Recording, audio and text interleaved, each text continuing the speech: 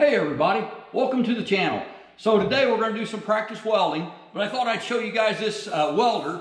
This is actually a brand new welder that has never been used, but it's about 5 or 6 years old, and Harbor Freight actually discontinued this welder about 4 years ago. So this is a transformer welder, but it does do AC or DC. So it's got DC negative, DC positive, then AC, both high and low, depending on what amp range you want. And then down here is the dial to put it on whatever amperage you want to do. So we're going to run some 7018 today, and we're going to run that at about 90 amps. Probably right there. And it's 3/32, and we got some 1/4-inch plate to burn it on, so let's check it out. This welder, I've been told, was never even plugged in, so we'll see how it works. So this is the Vulcan Commander 225. And it's a transformer welder, but it does do DC also. So let's fire it up. All right, so here's our E7018 rods. They're 3/32 thick. And again, the voltage that it says is between 70 and 120 amps. This will run on either DC positive or AC. And with this machine, we can run either one of those. It is set on DC positive right now.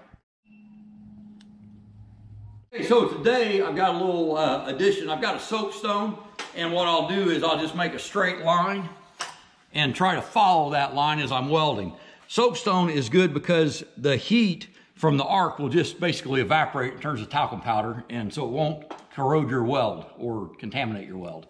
So the other thing I've got is our little clamp when I get ready to do our T-joints. This magnetic clamp, pretty cool, I thought. I saw it. It was on Amazon for about 20 bucks, but it can hold your T-joints up for you. So I just thought it looked cool. All right, one thing with this Vulcan Commander 225 transformer arc welder is it only runs on 220 volts. So it doesn't have a 110 option like a lot of the inverter machines do. So let's fire it up. So it's not super loud or anything, but one of the reasons I think they discontinued this and got away from them is the transformer machines are not as efficient as the inverter machines. So we'll see how it goes though. The advantage of the transformer machines is they're supposed to last a whole lot longer than the inverter machines. Most people say the inverter machines work well, but they're pretty much a throwaway item when they quit working. These are supposed to be something that'll last you pretty much a lifetime. So we're ready to do some arc welding. We got the overhead door open, so we don't have to breathe the fumes, and we're both wearing respirators. So let's try this out.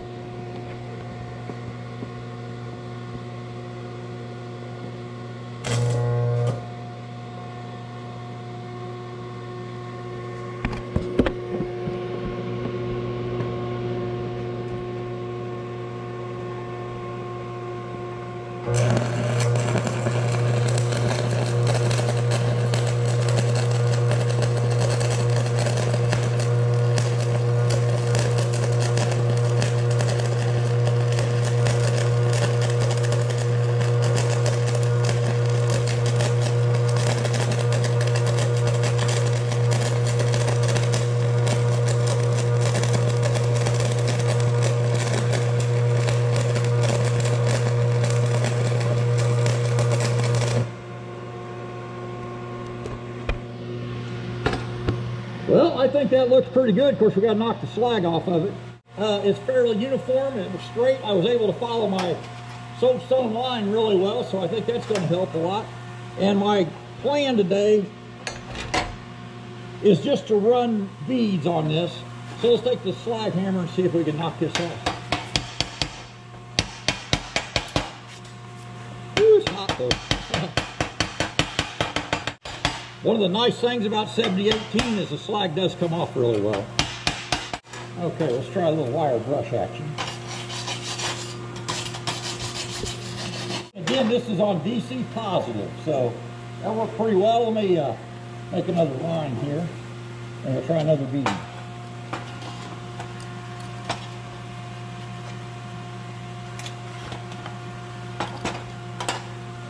I didn't know how that line would show up, and it actually showed up really well. All right, let's see about another one. One thing that people pointed out, I was using MIG pliers to knock the flux off the end of this. They said just use your glove because you don't want to damage that flux. And it does chip off there really easily just with your glove. So thanks for the tip.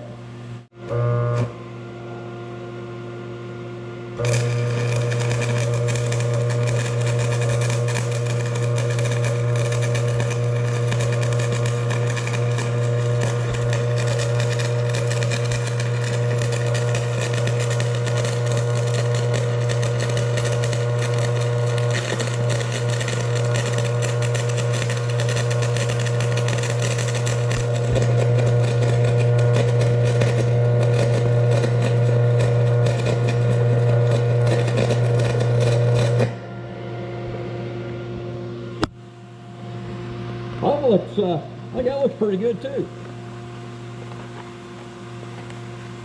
Of course, when you grid your own welds, why wouldn't you always get an A?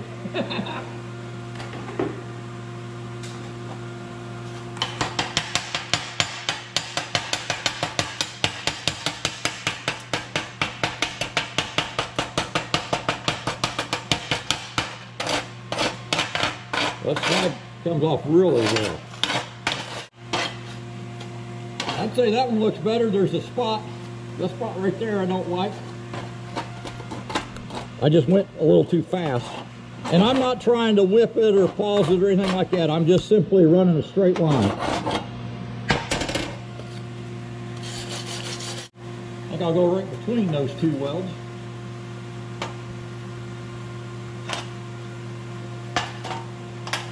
A lot of times what people do is they'll put one straight line, then they'll just keep running the beads in beside the line that was there before. But this is how I'm doing it. Okay, so I couldn't get the arc to fire back up that time. Let's clean this off really well. Maybe it's just building up. Oh, shit.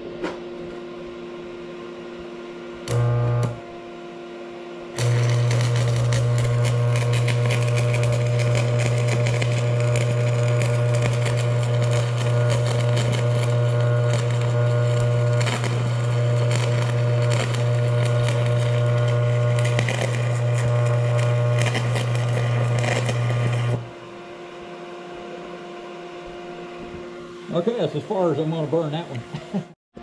Okay, and on that one, because I only got halfway across the plate, what I've seen on some of the other videos is if you start off that weld, bring it back to the weld, and then start across. So that's what I'm going to try to do to restart this arc. So we'll see how that goes.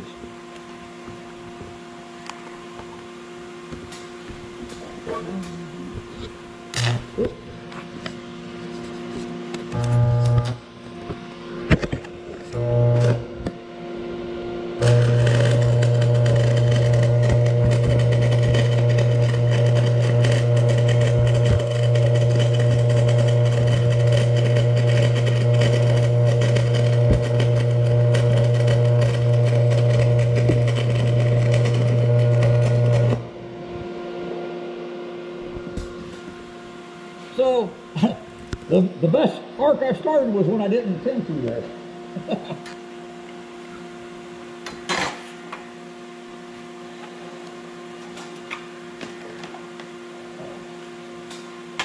Shift this out.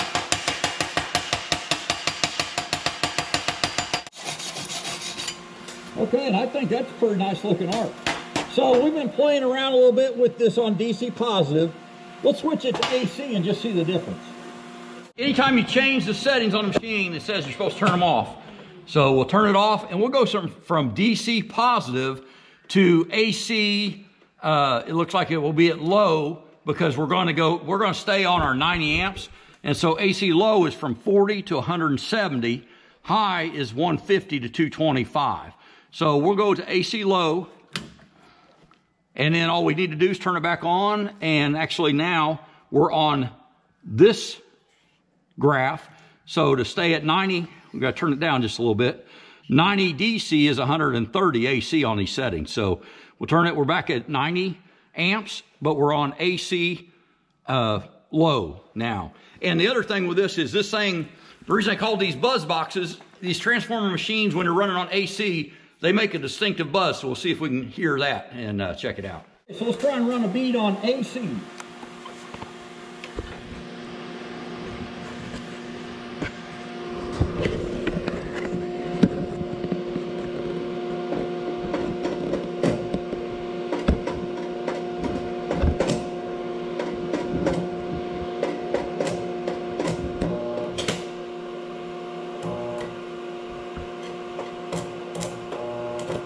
Well, it's harder to start the arc, that's for sure, on AC.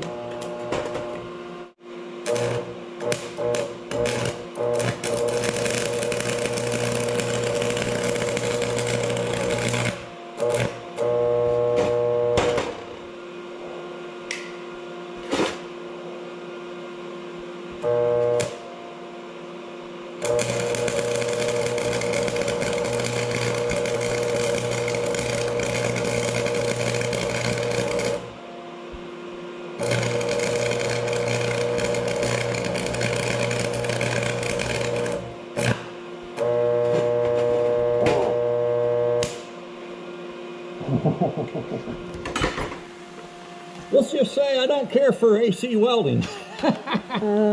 Houston, I think we've had a problem. Yeah, the DC is a lot easier, that's probably another major reason people use the DC inverter machines more. All right, let's turn that back to DC and keep welding some practice, because I'm not good at AC. Yeah, that definitely doesn't look right. And that's super hot, so don't grab hold of it. I ain't touching it. Yeah. Okay, so let's go back to DC positive. We'll go back to our 90 amps.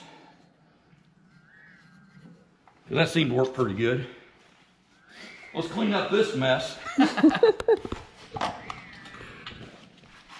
I got the arc going a couple times, but it was like, I didn't feel like I had really any control. And it was, I mean, you can just see it's just a mess. So, the only thing I managed to weld was the rod to the piece. Excellent weld on that part. Right. Watch yourself. That is still smoking hot. Well, all right. Let me take my wire wheel and buzz that off. Yeah, we'll definitely be practicing just with DC. This thing's still smoking hot. There's about a ½ inch in there of that AC with that 7018. It doesn't look bad. The rest of it is complete and utter garbage. So, but did you hear the kind of buzzing, popping noise that machine made while it was on AC? That's why they called those old machines buzz boxes. And one of the things that I've been told too is, like all the old farmers and stuff around here, they use 6013 with those AC machines pretty regularly. I guess that's an easier rod to deal with and on those AC machines. This 7018, I'm pretty happy with the way it's running as long as it's on DC positive.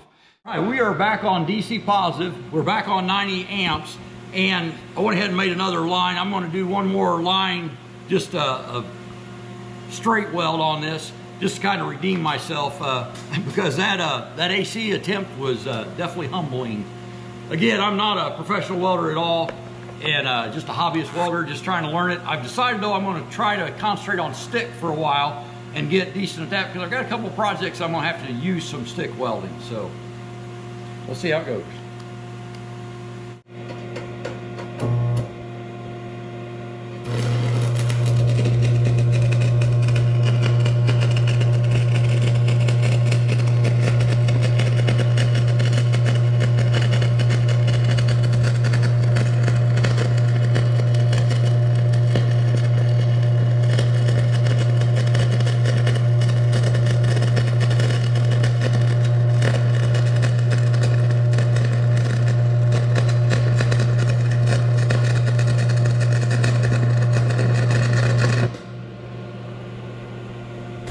That might be the best yet. Which is nice, because after being so thoroughly humbled trying to weld AC, you always want to end on a positive note. So let's see if this slide will pop off there. Look at that.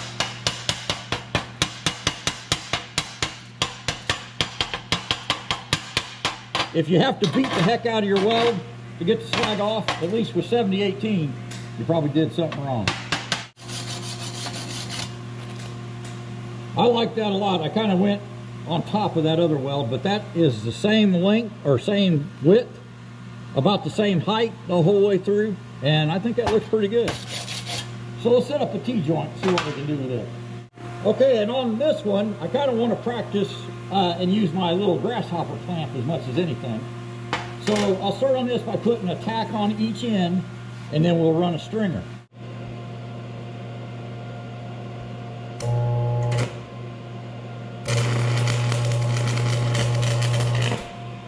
Okay, there's a good tack. Try to get one more.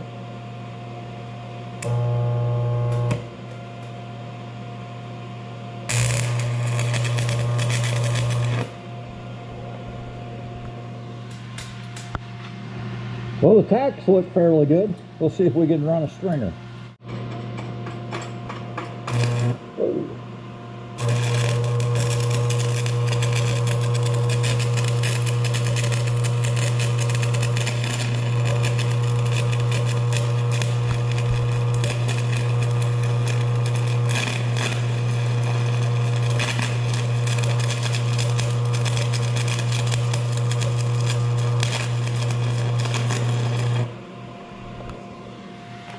You know, we got to knock the slag off of it, but it don't look horrible from here. I think, I'm going to guess that maybe 90 amps might be a little high for this.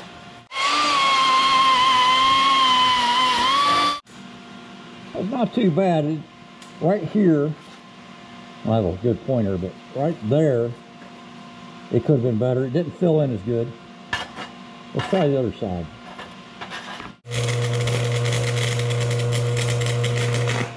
Okay, so there is where you should do a practice movement with your hand. I got down here, I couldn't reach it anymore, and I was trying to reach in there. So, like I said, just I should have run kind of a practice think about how that was going to go. Let me grab another rod and we'll finish that out.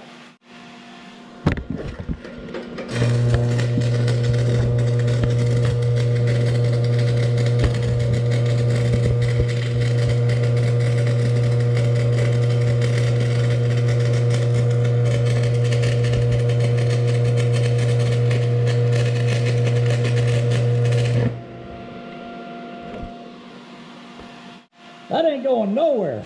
I don't think that looks bad at all. Okay, so our last stringer, I think looks pretty darn good. So for me anyway, the only one that was super ugly was the one we tried with the AC.